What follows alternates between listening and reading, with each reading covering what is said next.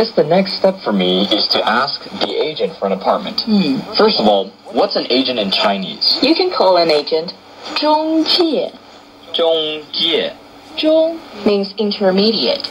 中介 literally means to introduce. 介. 中介, an agent. 中介. Then how do you say this in Chinese? I would like to rent an apartment. Here it is. 我要租房. 我要租房. 我 means I. 我要 means would like to do something. 要 租 is to rent. 租房 is an apartment.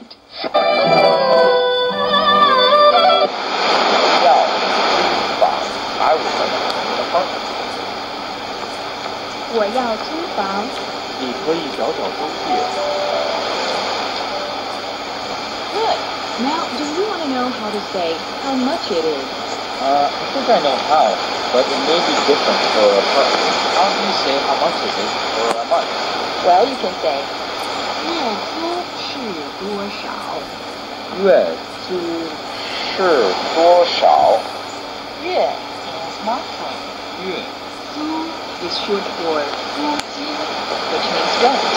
租是多少 literally means how much, as 是 is, and 多少 is how much. 是多少? 月租是多少? 月租是多少? How much is it per month? 月租是多少? 2000一个月.